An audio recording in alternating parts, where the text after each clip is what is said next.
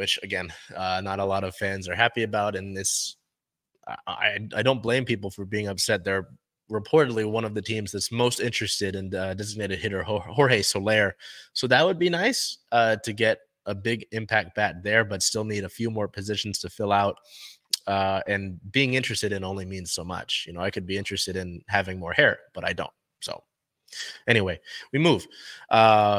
Over the past week, Storm news, I mean, still the offseason, relatively quiet, not too much going on per se, but with the offseason in the WNBA, most players go and play overseas somewhere.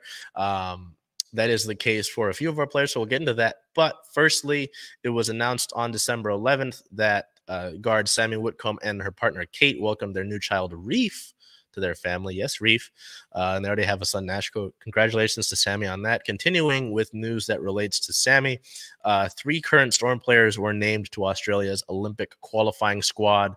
Ezi Magbagor, Jade Melbourne, and Sammy Whitcomb all were named to that roster.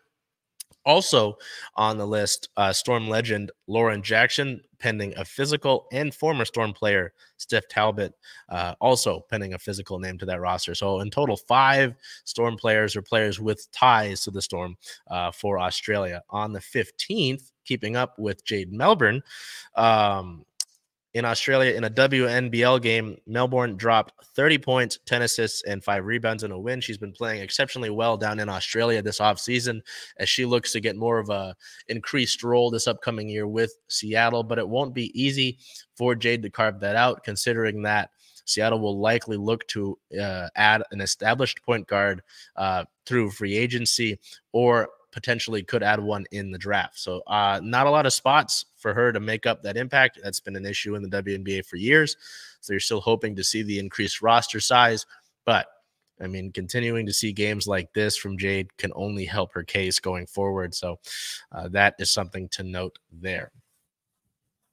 Outside of that, as you know, again, as I mentioned, the Storm, not too much going on outside of the players that are going overseas.